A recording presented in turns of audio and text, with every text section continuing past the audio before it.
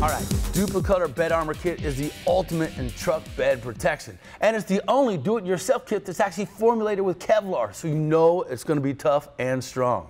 So let's go through a couple easy steps on how simple this is to get in the bed of your truck. First, you got to get the stuff on. You want to clean out the bed of your truck and scuff it. You can either use the Scotch-Brite pad, which is included, or a dual-action grinder will really help make the process go a lot faster.